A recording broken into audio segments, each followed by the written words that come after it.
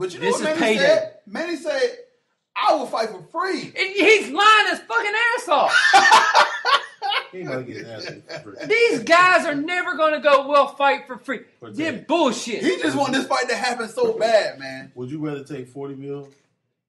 They're knocked out, or take nothing again. He said that shit just because he wants to look like the bigger person. $40 million hurt a lot worse. If you think they're going to go, well, he's going to get paid, but you ain't, and you still said you wanted to fight him, fuck no, he ain't going to take that shit. So the whole excuse is why this fight was taking so long to go on, because Mayweather is signed on a Showtime.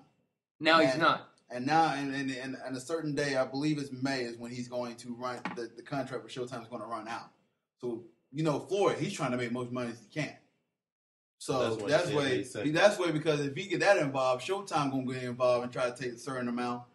Floyd Mayweather's not in contract with Showtime anymore. It happens next year. It happens sometime next year. Showtime. That's an excuse. That's an excuse there. It's gonna be on pay-per-view. Why not? Why did this fight not happen a few years ago? Because it was all about the moolah. It was all about the money, bro. And so you don't think Floyd is ducking this man at all? No. It's all about the money. All about the business. Floyd Mayweather is a showman. But Floyd did offer him $40 million before. Yeah, Floyd Mayweather is a showman. So the one fight they had set up, they said Pacquiao take a piss test because he contained some kind of supplement in his body. Well, no. It wasn't a piss test. They wanted a blood test. They wanted a blood test. Then they said that they didn't ever say that. Pacquiao said he didn't want to do it, but he said, I'll do it. And it become a big, gigantic snowball effect. Yeah. This is simple. The reason why they kept building it up. Now you strike when the iron's hot, whenever they know they're going to be able to make the most money off of it. Floyd Mayweather be a dummy when it comes to certain things, but when it comes to being that guy, that showman, that guy that builds and builds and builds and is able to get the most bang for his buck, that's when he's going to strike, and that's what this has all been building up to. I think Bob Abrams was just wanted to. Mm-hmm. I think Bob Abrams kind of knew, like, if he would have went into that fight back then with Floyd Mayweather, if Floyd Mayweather would have beat Pacquiao, that probably would have ended Pacquiao's career. Exactly. And then, so Abrams like, okay, so let me get some fights. Let me get some fights. Let me get some money out of this man, because I know once Floyd fight him, that's it. Because he's not going to beat Floyd. Pacquiao's good, no doubt. But he's not going to be. This is your greatest strength about an offensive person taking on a defensive person. Yeah, that's why I say pound for pound, Mayweather, you can probably say Mayweather is probably the best to ever box. Pacquiao has never lost. Record is 57, 5-2, 38 knockouts. Mm-hmm. 36 years old. Floyd ain't lost. And coming off a fight in there with Chris Alger. Mayweather, 37. We all know his record. 47-0. Never lost. 26 knockouts. The inevitable question he ain't built for knocking out people. The question is asked. Floyd. Yeah. What if when this fight happens, that he get? What if Floyd loses? What if Floyd loses? Then I don't see a knockout, but what if Floyd loses? Then every Filipino in America will have a holiday. Every Filipino person in America will have a holiday if Floyd loses. Pacquiao, as we know his style, like you said, Kevin, he's on the offensive end. He's gonna take. Pacquiao he's gonna be in his face. Pacquiao will swing, and Floyd will sit there and hopefully he get tired. But if Pacquiao won, the Filipino Americans would have a holiday. The Philippines would have a national holiday. It'd be Manny Pacquiao Day. Everybody off work, and they would take it off, make pancit. Make those little spring rolls and be going crazy. That's what would happen. If Pacquiao wins, do you give Mayweather a rematch?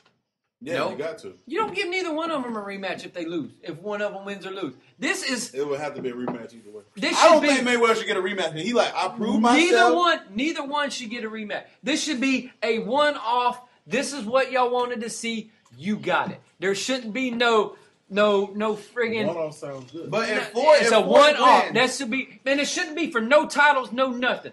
One-off. This is for you're the undisputed heavyweight of whatever. Go retire. We'll put the belts on somebody else. We doing the best out of three? No. Because if I give you one, if I give you two, I gotta give you three. I tell you what, you would have to then. The reason, but that's only if a person didn't win both. The reason fights. I think Mayweather, if I give you one, if I give you two, I gotta give you three. The reason I think Mayweather should not do a rematch because Pacquiao's been coming at him hard. Yeah. Hard. Yeah. And he's like, I prove myself. I'll knock you out. Well, he won't knock him out. Pacquiao? I can already say that. Floyd Mayweather will not. I know, we're not knocking him out. I'm not knock him out. I'm not saying knock him out. But Pacquiao wins. I think Mayweather deserves a rematch. Who did Pacquiao just lose to? Amir Khan and He lost to one dude about a year ago. What's the Mexican name? And then he got the fight back. And then he got to fight back and then beat the holy crap out of him. Is Amir Khan in their weight class? I think so. Man, that dude is a beast. I'm gonna look it up because Pacquiao. Yeah, but you make it a one-off. You don't. You just make it a one. You don't make it like Rocky, where they fought each other 15 times. You make it like Drago and Rocky, where they fought one time. That was it. I love you, USA. You're over with. It's done. It's done. Over with. That's what you do. You make it a one. Marquez. Yep. Juan Manuel Marquez. And then Bradley beat him too. Oh, Bradley, yeah. Yep. Bradley beat him too. Out of all people, Bradley. But that's how you do it. You make it a one-off. But then he beat Bradley. He beat Bradley. He got a rematch with Bradley and beat him. Yeah. I seen that rematch. I seen the Bradley. I was trying to figure out how Bradley even won that fight. I think they did. That was just for the money. Yeah. But you make it a one-off because Pacquiao can't have a rematch. Can't big on a rematch. Huh? Can't. No. I'd pay to see it one time. I wouldn't pay to see it a second time. Especially if all the hype is there now. I want to pay to see it. I would want to pay to see it the first time. I'd go to Buffalo Wild Wings. The only way I'd pay to see the second one is if the first one was a split decision. The only way I'd pay to see a second one is if they fall over a shark pit. Well, see, a scaffold match like they used to do in wrestling. If it's a split decision, you got to give them some more rounds. This is what. If it's a split decision. No, if it's a split decision, you say right then and there, we're gonna add another 5 rounds at the event. Don't add another fight. Just add another 5 rounds. It'll be like the old days. Then, exactly. You make it to where you have a winner. Rounds. This is the fight everybody wants to see and everybody wants to see once. Yes, they need to. We already know boxing is not what it used to be as far as the marquee names and everything like that. So these are the two marquee names. These marquee this names. is it. Right now, yeah. This is it. Used to when UFC done took over? When we were younger, watch UFC. When we were younger, the heavyweight division. Many people do now watch UFC. White people with their tap out shirts. But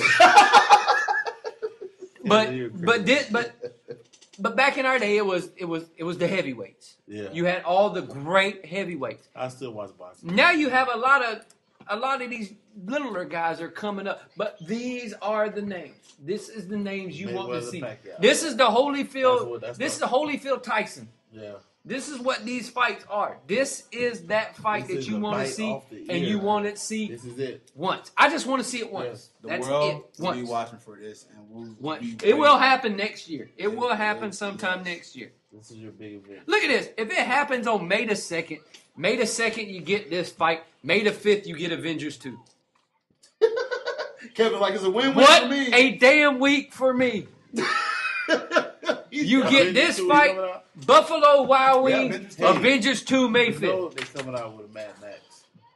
Yeah, they're coming out. They redid Mad Max. Yep. Man, that's gonna be sweet. They redo everything from our youth. They've redone. They're redoing Ghostbusters. It won't be doing Ghostbusters. They're doing another Ghostbusters with an all-female Ghostbuster crew. Going up against you seen the little midget from Game of Thrones? Mm-hmm. He's going to be the bad guy. Oh, I called him midget. They're going to come after us. Oh, boy. He's going to be the bad guy, and he's going to unearth all of these old historical figures, their ghosts, to help him try to take over New York. Oh, it's going to be ridiculous. I'm still going to watch it because it's going to say Ghostbusters, but I'm going to be mad. Yeah, you're going to know what's the money. Yeah, I'm going to be mad. But they got Dan Aykroyd.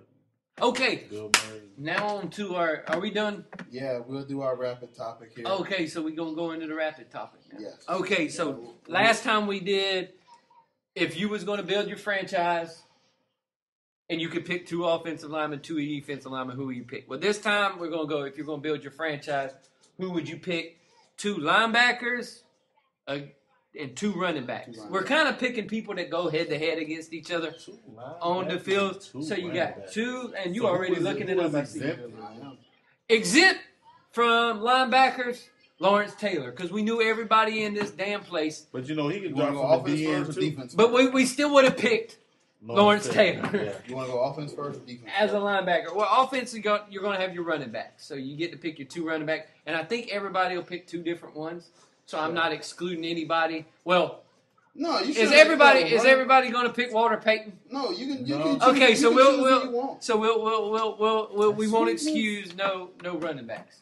Yeah, you can choose who you want as far as the running back. Yeah, we won't excuse no running backs. Yeah, but the linebackers, we excuse Lawrence Taylor. First. So we'll let you go first. No, you're not a guest. This is your house. We the guests. So we get to go first. But we'll let you go first anyway, since you ain't been on in a while. All right. And we'll go running backs first. Running back. We'll go running back first. You do one at a time now. Don't jump to all 2 of them. That's what I was about to do. No, don't jump to 2 of them. You do one, then we get to say one, then we go back to you. Yeah. You're going to take all of our running backs. I know, right? Damn. Can't have nice things. You already know one first one. I'm going to say Barry Sanders. Barry Sanders. There you go. I got to say Barry Sanders. He done more than a lot of people are still doing right now. As far as toting that ball. Barry Sanders. Imagine if he would have stayed. No and. You get one right now, and then we go around. Oh, yes. Crap. God darn. He didn't listen to a word I said. All right, Cortez, you up now. I'm going to let you go say. All right, my running back. You don't pick mine. You don't pick mine. Somebody's going to pick somebody's. We all know I already know what you're about to say. I'm going to go with O.J. Simpson. Nah. O.J. Simpson. Slashing and tearing and stabbing his way through the line. That's a little close. OJ. I just think O.J. Simpson was the first player to run for 2,000-some yards. OJ. And he did it in 14 games. OJ. He would have trophies and stuff, but, he sold them and couldn't get them back. Yeah, true. But everybody, I think everybody's know who I'm going to pick. I miss his whole... His out of life, extracurricular activity. Yeah, all that. My wife knows who I'm going to pick. Listen, it should be awesome. I am telling you that this guy was just impressed with the. He slashed and tore and stabbed his way through everybody. I'm gonna go with OJ. Great. I'm gonna go with OJ. Great slasher. OJ Simpson good. His slash move was Fred Taylor. His bat. No. Same college though. Okay. I'm gonna go with the all-time leading rusher in the history of the NFL. I'm taking Emmitt Smith. The man was a horse. That man was a horse. He played a game with a shoulder falling off, for God's sake. Which I heard him tell the story about it too. It was an amazing story. I'm not gonna go into it right now because I know we're getting hungry. We kind of getting to where I know Chris got phone calls. Where you at? Yeah, but I'm gonna go with career rushing record. These include most attempts, yards gained, 1,000-yard seasons, touchdowns, and 100-yard games. Enough. A beast. No. Emmitt Smith was a beast. Listen, my dad, I can co-sign that. My dad loved Emmitt Smith, got his jersey, and that's the reason he's a Cowboys fan. And so I know all about watching Emmitt Smith when I was growing up. He was. So I definitely love Emmitt Smith. He was the guy that really got me into football. He was that guy for me. Such a nice guy, too. Oh, phenomenal. I got a tweet signed by him at the house. I got a tweet. I sent him a thing on Twitter. They were doing a thing for Xfinity to where he was signing tweets for 2 hours. So I got a tweet that said, once a Gator, always a Gator. And he signed, I got Emmitt Smith. I got it hanging up in the house. So that was one of them cool things. But I did get the chance. I did get the chance to meet him, too. And it was phenomenal. All right. You can go ahead and go. Go with your second one. Oh, Jim Brown. Jim Brown. That's a good one. I thought you was going to pick him. You picked OJ. That's why I said you was close. That's a big, very short career. Yeah. Very short career. Dominant. But during that short career, he was one of the most dominant people ever. So I go with an elusive back of Barry Sanders and the more of the horse. And the horse. The horse. Okay. With Jim Brown. Yeah, definitely right. The horse. I was going to pick a Niner and say Roger Craig. Yeah. Roger Craig. I won't get laughed at. As much as I love my boy TD, Terrell Davis, I became a Broncos fan. I'm not gonna choose him. No, yeah, I mean, but he was a beast. He was a beast. He was another guy. He's an honorable mention. He was another guy. He was another guy with a very short career. That's what I'm saying. Short career, but just phenomenal. Yeah. Like Garrison Hurst. Can I talk about the Tessin Christian quarterback? Let's give them a shout out. How about LaDainian Tomlinson? Yo, yeah. All-time leading what?